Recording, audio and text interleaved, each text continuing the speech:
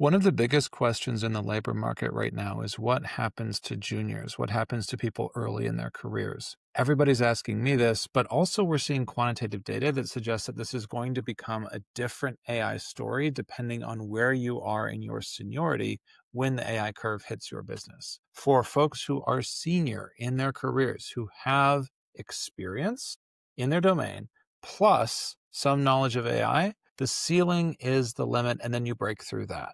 It is crazy, not just the compensation jumps that people are seeing, but also the number of additional jobs that are opening up for people who have those dual skill sets. For everybody else, there are differing stories that are less good. For seniors who have deep domain experience, but who do not have deep AI experience, many of them are choosing to walk away rather than learn AI. And that's not just me saying that as a general statement. I actually know multiple engineers, multiple PMs who do not want to deal with the AI transition at this stage in their career. And they're choosing what is effectively early retirement, right? Woodworking, opening a bookshop, going to open a small coffee shop, whatever it is. They don't want to do tech anymore. And that opens up job openings, but the job openings are going to people who have domain expertise plus AI. It's the new gold standard.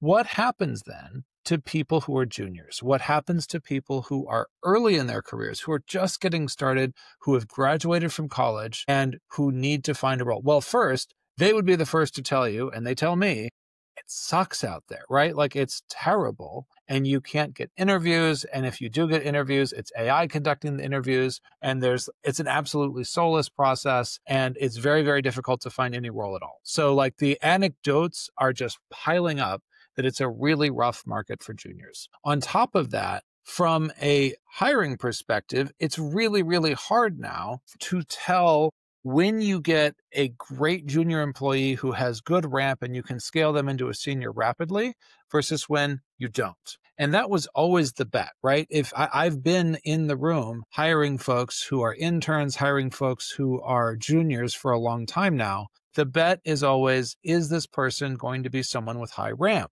Can they grow relatively quickly into a senior person? We had better signal on that 3, 4, 5 years ago than we do now. This is a case where AI has obfuscated signal. AI has hidden signal. It is camouflage signal. It is harder now than it has ever been to properly assess talent. And I think that difficulty is at the root of the job market issue. Now, you may say, well, it's AI, right? Like people are just not opening these roles because of AI. I would actually come back and say, AI is part of the problem, but it's part of the problem in a more interesting way than that. AI has contributed to an arms race condition where everyone is submitting resumes that are perfect. The recruiters are having to use AI to read them in many cases. They're having to use AI to do initial rounds of interview, and none of it is leading to the kind of gut level conviction that enables someone who has been in the field for a long time to say, this junior engineer has real potential. I want him or her. Or this PM is absolutely going to run through walls for us. We need that person. Or this marketer is someone who's going to do a fantastic job with this small channel and I can see growth for them in the future. That kind of conviction has never gone out of style. People know, even companies that are deep on AI, know that they need to be bringing people up who are that hungry, who are that dedicated, who are that deep on the domain, but they can't get the signal anymore. Now, there are a few cases where companies are choosing not to hire those employees as well because they think the seniors at the moment can do it for them and use AI agents. And that is a very deliberate strategy. It's a real strategy, and it is a short-term strategy. At some point, those seniors are going to age out. Those seniors are going to go on to other things. Maybe they'll get promoted, they'll go to a different role. The average tech tenure is still quite short. Even though people are being told to stay in their roles, it's still 2.5 years. What happens in 2 years when that role is vacant and now you need someone who knows the business and who knows how to manage AI agents and who knows your domain? A lot of companies are about to find that out. I know that we talk about the idea that there are a Cambrian explosion of AI startups out there right now, and they're not all going to survive, and some of them are going to go to the wall in the next 12 to 18 months. There's a Cambrian explosion of role experimentation going on as well. Not all of those roles are going to survive when people start to figure out what actually works. And one of the things that has always been true that I'm continuing to bet on is that Companies are going to need extremely energetic junior talent that they can start to ramp quickly into senior ranks. It's a continual need because people transition roles too often for it not to be a continual need. In other words, when people come back to me, and I have people come back to me and they say, Nate, this video is just bunk. And the video is bunk because by the time 2 years rolls around, AI will be so good they won't need seniors anymore. Some people are betting on that, right? Like, I'm not going to say that opinion isn't out there. I will come back and I will say, people build products for people. People take care of people. There's a reason why Klarna rolled back their super aggressive AI-only Klarna customer success. It wasn't because it was 2024 and 2025 and the models weren't perfect yet. It was because people didn't feel cared for by people. That is still going to be true in 2 years. And so, yeah, I do think we're still going to need people who know how to deliver value, partnering with AI agents with deep domain expertise, which means we need junior talent now in order to get there. And so if this is for you. If you are hiring, if you are considering a hiring strategy, and you think to yourself, we can get away without a junior, I want to ask yourself if you can get away without a junior if the senior person in that role leaves. Can you? You should be honest. We need to think more about smart redundancy in our hiring. We should not be assuming that we can only get along with exactly who we have in the role. That's just not good long-term planning. If you are in the job market and you are looking for a role, this should be somewhat encouraging to you. I can't make a particular company decide to be intelligent and recognize that a sharp, AI native, hungry junior is an excellent hire. But what I can do is say that if you are in the market and you are looking to distinguish yourself, you're looking to stand out from all of the applications and all of the noise, the best thing you can do is find any dimension to become one of one on. And that's really what people mean when they talk about building your profile online and putting projects up and this and that.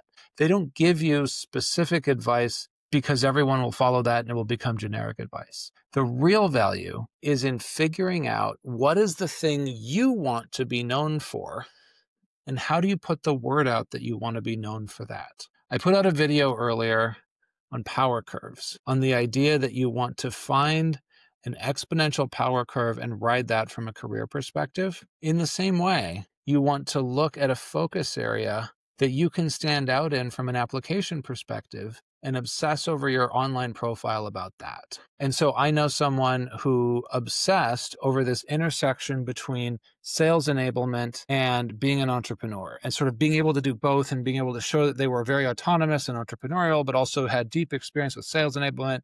And that particular Venn diagram, that was them. Right. And they wanted to do one of one, and they put up spearfishing videos with just that. Spearfishing sounds really spammy, but like they did custom videos with just that. And they did very well out of their job search because they had the focus. They had the focus. I know other folks who have figured out that their focus is on, AI automations in a particular subdomain, and they're going to tell you all about how they trade off N8N and Zapier and Make and a half a dozen other platforms to actually deliver value. Whatever your specialty is, get one, pick one, and then double down on it and make sure that you are the one. You are one of one for that. You are as far along the power curve as you can get so that people know that if they are looking for someone who does this particular niche, your name is going to pop up. And the reason I say that is because if you just try and compete on the variables everyone is maxing, like how many LinkedIn friends you can get, and how many webinars you can attend, and how perfect your application is, and how amazing your cover letter is, and how phenomenal your ability to cold email is. Everyone else is maxing those too. And so you have to find ways in a game that has reached a equilibrium that is not in your favor to break the game. You have to find ways to start to push through and say, I am really, really good at this. I'm going to make sure that you know me and hear my name if you see it. And if you're going to come back and say, wow, that's really unfair, it shouldn't have to be that way, I'll say, yeah, it is. It's not fair. Life isn't fair, but it is actionable. It is something you can do. And it's something that will help you stand out. It's actionable advice that has traction, has teeth to it. I get that it sucks. Being junior is really tough right now. The world still needs you. The tech world still needs you. Not all of them have realized it yet. And so part of your job, if you are working in a company and you're seeing this video, is to share it with someone on your hiring team so that I can talk to them and say, guys, I know that you're thinking about the next 6 months and the next 12 months and the fiscal year budget and what you can deliver on. I get it.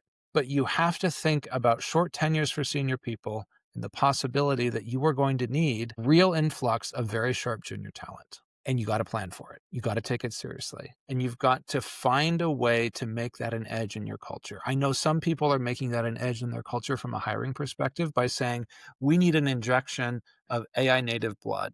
And so we are going to open the gate specifically to junior talent on any role as long as they are AI native. And so they actually down level some of the seniority requirements for some of their traditional roles and say, there's an exception. You have to have so many years of experience unless you're AI native and can prove it, right? Unless you can, and they'll have different rules, like something with AI automation, something with tooling and tool use, et cetera. But people are doing that because they need a way to show what the culture edge is by bringing in someone who's younger. And so I hope you see this if you're hiring and you take it seriously. I don't want you to be in a position in 2 or 3 years where you regret the hiring choices you made today and just hiring seniors. If you're junior, I hope this gives you some hope. You can play the power law game. You can stand out. You can get noticed and you can get hired. It is possible. It's happening. And yes, the game is harder than it used to be. Good luck.